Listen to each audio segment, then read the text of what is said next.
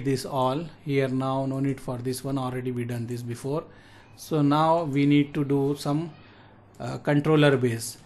All the feature will be not enabled, but whatever we have here we can use that one. So what we will do here, I will take one switch and then I can take some router, but before router we can take one server.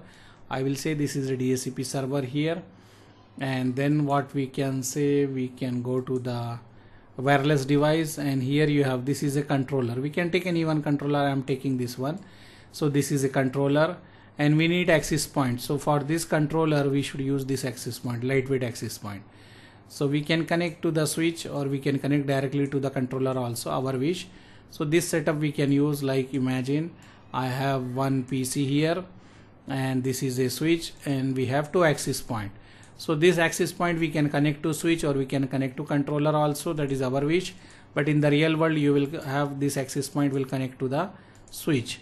So we connected here, and in the real world this access point will boot up with the, means when we connect the Ethernet cable they will take the power from there.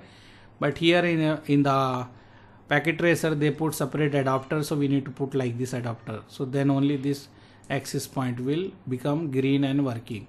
So here also same thing, I will take this adapter, I will move the adapter, I will keep the adapter here. So now it is connected. After that what I will do here, I will take the cable from controller here and I will take the cable from the server here.